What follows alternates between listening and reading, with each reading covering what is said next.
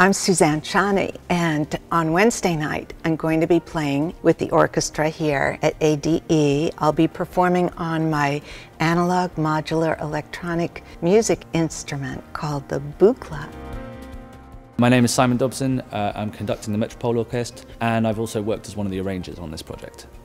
I'll be playing electronic music in quadraphonic with a lot of spatial movement, and I'm just like overwhelmed by the combination of the electronics with the power of the orchestra and the amazing arrangements that Simon and the rest of them have done. For me, this is like a peak moment in my musical life.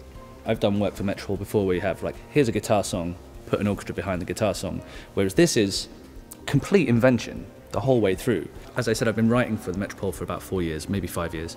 So to have my first gig to come out here and conduct on its own was an exciting thing for me. But to know that we were doing something so unusual and so new, like working with Suzanne, who is a legend in the game, it has to be said, for me it was just like, right, this is ideal, let's go. Let's dig in and work as hard as possible to make this just as good as it can be. Normally I play solo.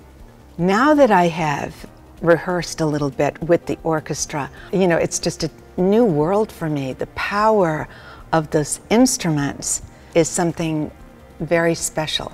I don't know if I can go back to playing solo. You just have to take an orchestra with you everywhere you go now. Yeah, I think so. I was stunned at the beauty of each one of the sections. So there are sections in this, you know, that different arrangers have created. And it was beyond my imagination what they could do, because we're in our specific worlds. My world is electronic now, and their world is a complete world of instrumentation. And so they do what they do, you know, to the nth degree, and I do what I do to that degree. And we're bringing those two things together. I think it's going to be just an awesome gig filled with tons and tons of soul and spirit, and it's just going to take people to the other side of the universe. Ditto. I agree. I think it's just going to be amazing.